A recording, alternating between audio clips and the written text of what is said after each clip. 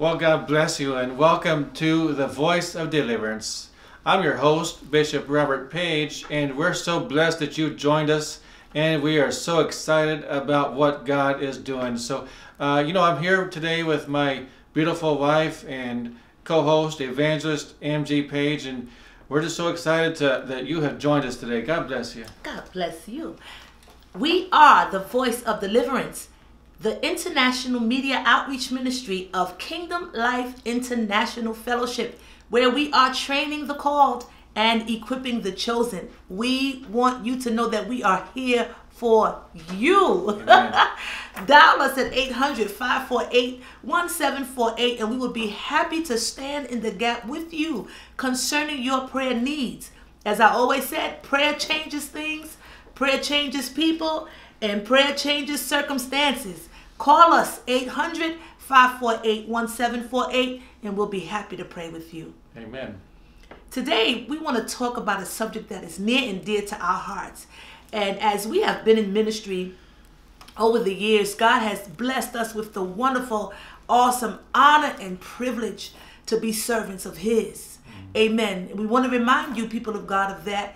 To be a servant of the Most High God is a privilege and an honor. It is not something to be taken lightly. Glory to God. When God has placed His hand on your life, that is so significantly important. Glory to God. And so today we want to explore the topic of kingdom covenant connections. While in ministry and going to and fro, and the Lord has blessed us to fellowship with various churches and leaders and kingdom siblings, we have learned quite a bit over the years. We still have yet to know and learn. But what the Lord has been pulling on our heartstrings about as of late is the importance of kingdom covenant connections. I want y'all to hear us tonight. Kingdom covenant connections are not just friendships. Kingdom covenant connections are not just relationships that are put together by man. No. Kingdom covenant relationships are God-ordained unions that He has knitly joined together for the purpose of destiny in the earth. Amen. Amen. So that His perfect will can be done here on earth as it is in heaven. Yes. So what does that mean? Where God is trying to take you and in accordance with what He has planned for your life, everybody can't go. That's right. Glory to God. Bishop, help me. Well, today we have a story that we're going to talk about today in the Bible. You know, that we can find every life example, everything that you need help for in life. It's right here in the Word of God. Yes. And so today we're going to look at a story in the Old Testament in the book of 1 Samuel, chapter 18. And it reads as this, beginning at verse 1. And it came to pass, when he had made an end of speaking unto Saul, that the soul of Jonathan was knit with the soul of David. And Jonathan loved him as his own soul. And Saul took him that day, and would let him go no more home to his father's house. Then Jonathan and David made a covenant, because he loved him and his own soul. And Jonathan stripped himself of the robe that was upon him, and gave it to David, and his garments, even to his sword, and to his bow, and to his girdle. Verse 5 says, and David went out whithersoever Saul went, whithersoever Saul sent him, and behaved himself wisely. And Saul set him over the men of war, and he was accepted in the sight of the people, and also in the sight of Saul's servants. My Lord, listen, this story is so special. Every story in the Bible is special because it's the word of our Abba's mouth. It's the word of God's mouth. Amen. It's our life. But this story is a direct, is a correlation of kingdom covenant connections. Listen, beloved, you can't be connected to everything. Do you know that? Even whether you are where you need to be in Christ or not. We know even in the natural sense, water and oil don't mix. They won't merge together. There are certain ingredients and aspects of our lives that don't fit into the equation. Amen. And so when we look at this story of Jonathan and David, let's do a little bit of background first. David was in a very peculiar position. Amen. He was handpicked by God to become the next king, even while the present king was already in the seat. Yes. God had already disqualified Saul because of his disobedience. And David learned worship and war on the backside of the desert. Hallelujah. While he was being rejected and overlooked, come on, and ostracized by his own family, God already found favor in his servant and said, that's the one I'm going to use to lead my people. Glory to God. And so now David finds himself in the palace. Some of you are being promoted even right now while you're going through hard trials and tribulation and tests. God is preparing you for promotion. I like that phrase, from the pit to the palace. Yes. And so David now has found a friend in Jonathan, who was Saul's son. Verse 1 tells us that Jonathan's soul was knit with the soul of David. Yes. Any of you that know, you know, when mom and them would crochet or knit fabrics together, there's a hook on that instrument, or there's a way to utilize it so that knit or that yarn is wrapped around that instrument and it's plugged in and interwoven and pulled back out and wrapped around again. What does that mean? There's no possible way for it to be easily disconnected. Just like the 3-strand cord. That's Amen? right. That's right. What do you have to say about that, Bishop? Their souls were knit. They were knit, you know, and it's a very powerful analogy, because, you know, I know that the Bible also says that 3-strand cord is not easily broken. Why? Because it's like a rope. If you go to the hardware store and you'll get some rope for a particular task that you're doing, and you look at it, you'll see that it's not just one strand, it's like a braid. Yes. I'm sure that you can relate to that. Oh, yes. Braiding, you know, your daughter's hair, and you can see how it's strengthened when there's multiple strands woven together. My goodness, I like that analogy, because there are different types of braids. There's the 3, you know, and the 4 ladies. You know what I mean? And some men, amen. But it's a wrapping around and interlocking. That is so vitally important, because when God does that, there's no stopping you. When God connects you, when he pieces the puzzle together, there's a strength, there's a bond that has the anointing and power of God on it to withstand the tests that come. Amen. On the road to destiny. All right. And then it says that in verse 1 also, Jonathan loved David as his own soul. Wow. Oh, Lord. That's powerful. That is powerful. Where do we find that commandment where Jesus tells us that we are to love our neighbor as we love ourselves? What does that mean? I think that was the 11th commandment. He said that. He said, this commandment I leave unto you, that you love your neighbor as yourself. Is that right? Yes, he did. Yes, he did. And Jonathan did that. The Bible says Jonathan loved David as his own soul. I wonder if we're doing that in the body of Christ today. Are we loving one another as we love ourselves? Or are we selfish? Are we looking on our own needs and what we can get from people? Operating in the spirit of opportunism. Get what I can, and manipulating other people. Using them to our own advantage. My Lord, that's not the love of God. Praise God. And when you're in covenant kingdom connections, kingdom covenant connections, there's a dying, there's a humility that comes because you want God to be the center of that bond, that relationship, that sisterhood, that brotherhood, that spiritual parent to spiritual child, in those relationships, amen, in the kingdom. We die to ourselves so that the perfect will of God can be made manifest through us for his purpose in Jesus' name.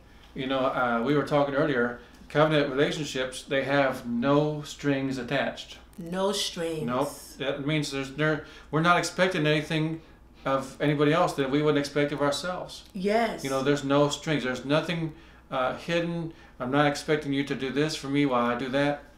Yes. We don't do that in the kingdom. Amen. The Bible even says, as you were speaking on that, Bishop, the scripture that comes to mind is, greater love hath no man than this, that he laid down his life. That's powerful. For his friend.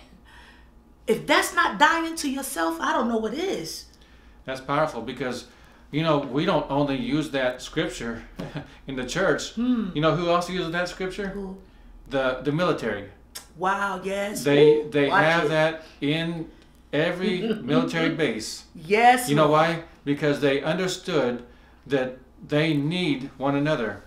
And so they understood that when they go to war, they believe in that. Yes. Because when they want to know that that person that's there with them, they have their back.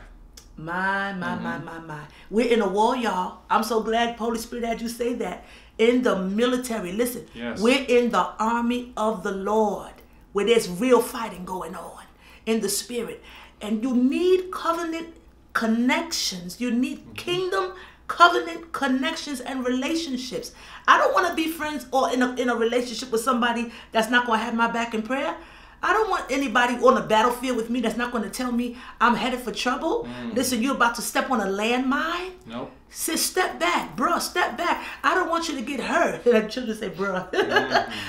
We love each other because we love God. That's right. And we want him to be glorified. And when the love of God is involved, oh my goodness, we have a situation. That's Glory right. to God. That's what you're.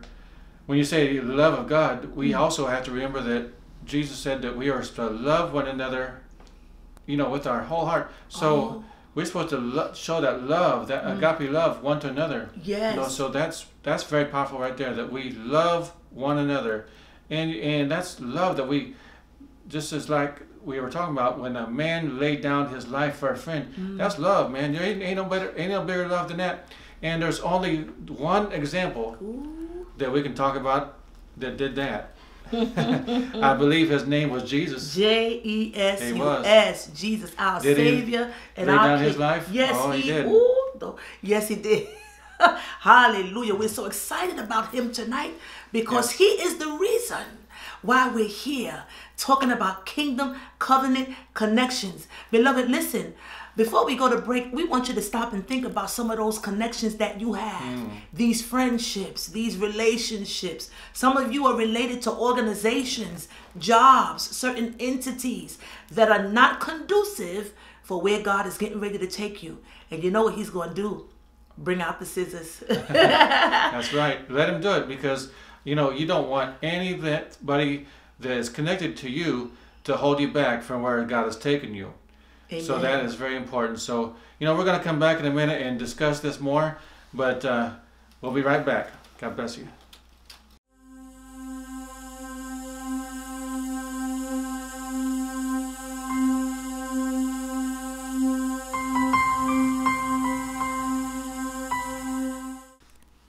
Welcome back to the Voice of Deliverance.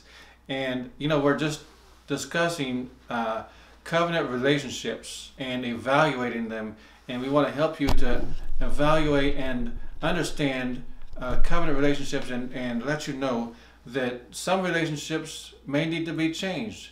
So we're going to help you today with that today. Today we're looking at 1 Samuel chapter 18, and we're going to pick up where we left off at verse 3. And it reads that, "Then Jonathan and David made a covenant because he loved him as his own soul." They made a covenant. Yes. Listen, you know, it reminds me of when we were younger children. And back in the day, we didn't know any better. But we used to play this game where thank God for Jesus and deliverance, okay? But we would play this game where they would prick their finger. Your friend would prick their finger and you would prick your finger. Oh, and wow. then they would stick the fingers together and become blood brothers. Yes. That was some serious serious stuff, Yes. you know? But look at what Jonathan and David did. They made a covenant with one another. What is a covenant? A covenant is a legal binding contract. It is an oath. It's not like what we do today. We give our word and we lie and say we're going to do something and not do it. And sometimes it's not intentional. You know, I'll call you back, give me a few minutes, I'll call you right back, and things happen, we get caught up. And that's something that I'm asking the Lord to help me to work on. Amen? Because it's so easy to get distracted. But when Jonathan and David made a covenant, my. Yeah. Guess where else we make covenants? In marriage. In marriage. We talked about that earlier. Bishop told us about that 3-strand cord that is not easily broken. That's right. I believe that same principle applies to any kingdom covenant relationship. What God puts together, let no man interfere with and mess with. Because the judgment of God will come on you. You know why? Because what God puts together is for divine purpose. Yes. It is not for the community center, you know, Mickey Mouse playground circus. That's not what this is. God's business is serious, kingdom, divine, holy business. Amen. And so the scripture said that they made a covenant, they made a pledge and a promise to one another. There was a genuine love there. Jesus warns us that in these last days, the love of many is going to wax cold. Beloved, you got to be careful of who you connect with and or who you allow to connect with you. That's right. That's right. That's true. And so, you know, that 3-strand cord is very, very important. We use that a lot of times in marriage when two people get married. You know, it's 3 strands because there's only one way that God can hold a marriage together. Is the 3-strand, which represent the husband, the wife, and then there's a third party. You know who that third party is? Yes, sir. It is our Lord Jesus. Right in the center. You need him in that covenant. And we need him in every covenant.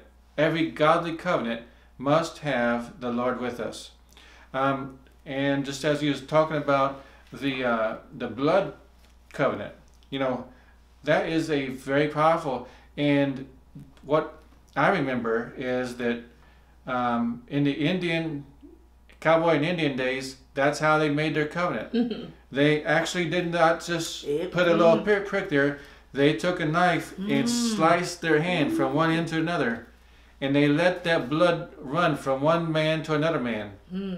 And that was their covenant relationships. That's how they made contracts back in those days with you know, the cowboys and the Indians and the white man and the Indian. But that's very powerful because guess what? They wasn't going to break that covenant. Oh no. That was not, once they did that, because guess what? What happened was there was a scar that was left. So every time they look at their hand, they said they would remember the covenant that took place. My God. You know, I know somebody else that has a scar in their hand. You're getting me worked up. Glory to God. Oh boy, there was nails pierced. Ooh. There was some nail pierced hands Lord that have a scar in them today. Thank you, And Jesus. those represent a covenant that was placed from God to man. Hallelujah. My God, my God. Lord, hallelujah. Help us. Help us get Is through. that on your notes? No, it's not. Glory be to God. But the scar. Yes. The scar. And Jesus didn't have just one scar. My God. The crown of thorns. Yes. Oh, Jesus. They beat him all night long. Snatched the beard off his face. Wow. My Lord. Come on. Pierced him in his side. The stripes on his back. My God. We're going to have to get into that on another episode because there's so much to get into with that. But let's just think about that covenant. There's going to be a cut on you. That's what covenant also means, Yes. you know. Cut. The root of that word covenant means cut.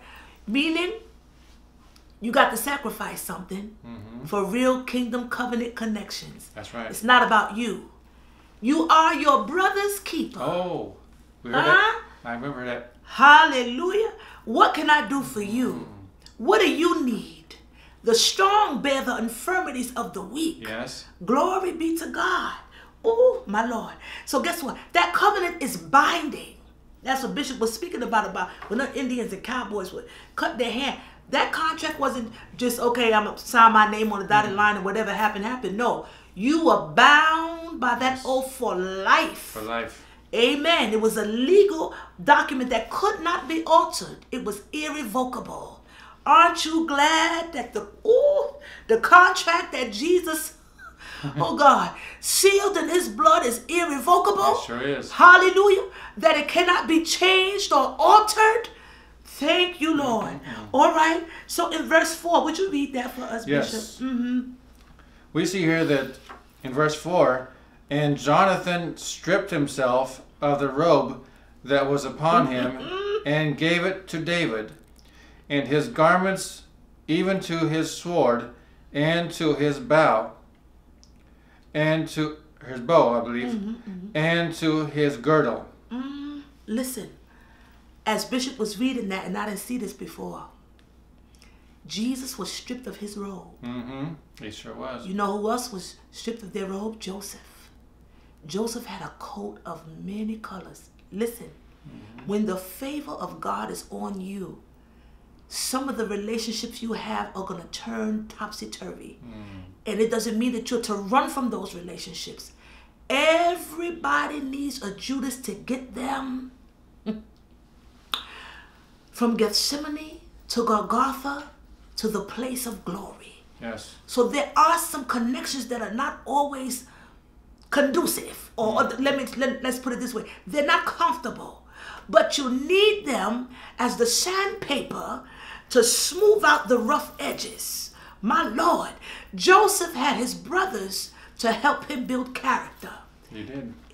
Even though they turned on him, isn't that right?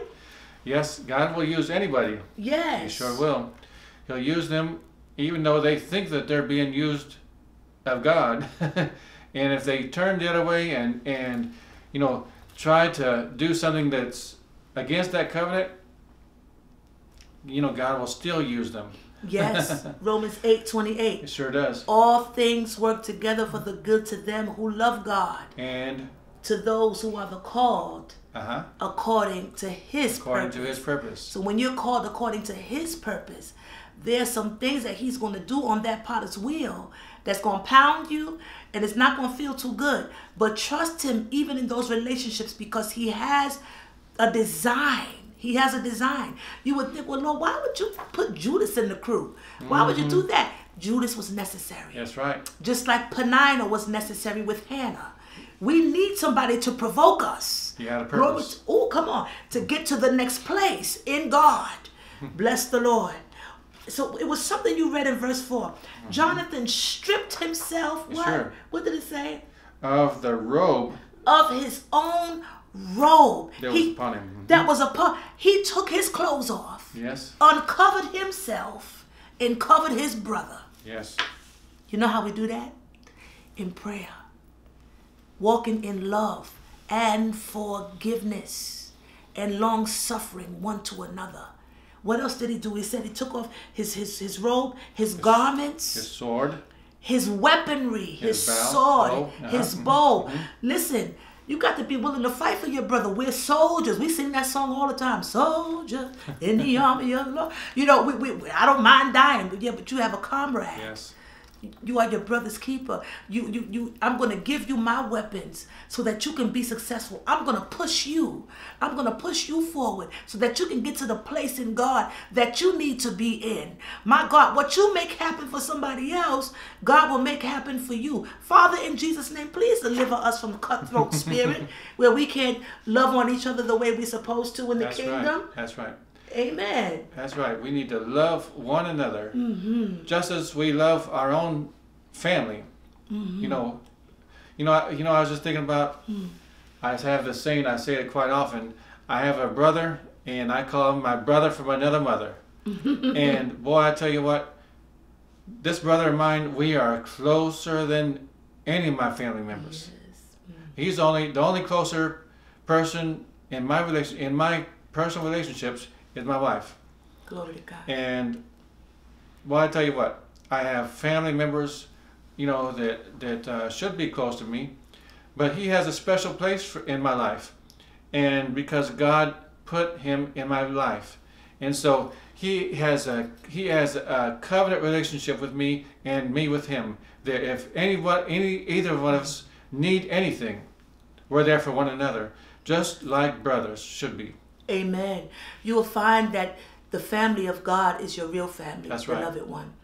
Your family is not those that are biologically attached to you because of your That's right. bloodline, Mm-hmm. but the blood of Jesus connects us That's right. into kingdom covenant connections. In fact, Jesus said that one day. His family was standing outside and they came in and said, Jesus, your mother and your brothers are outside looking for you. He said, who's that? That's right. He Who sure did. is my mother and my brothers? Him who does the will of my Father. Yes. That's my family. Sure is. Glory to God. Bishop, you want to share a little bit on that? You know, even when Jesus was being crucified, and Jesus looked down, and he was looking for his boys, wasn't nobody there but one, and it was who? John. Yes. You know what? John got the blessing, and Jesus passed John his relationship with John onto his mother. Yes. And he let her know, listen, that I had a special relationship with John. And he said, woman, behold thy son. My God. He sure did. Another kingdom covenant connection. Beloved, we want to pray with you today that you will do what we said earlier. Examine, reevaluate, lay your covenant connection before God, and be sure that they're true kingdom covenant connections. Because where God is taking you, everybody can't go. That's right. Glory to God. You want to lead them? Okay. I'll let you do that today. Thank you. Glory to God. This is on your heart. Go ahead. Father, God in bless you. Jesus' name, I just give you glory right now for each and every person under the sound of our Yes. voice. Father, we decree and declare the disbanding of demonic relationships and ravenous wolves in sheep's clothing posing as kingdom covenant connections. Amen. We thank you for demolishing every demonic intention of the enemy in relationships in the lives of your people. We give you glory for the blood of Jesus that Yes. sanctions it and seals it in Jesus' name. Amen. Amen. Call the number on your screen right now if you need prayer. And, you know, it's just a blessing to have you to join us. And you know what? We look forward to seeing you next time on The Voice of Deliverance. Kingdom God bless you. blessings.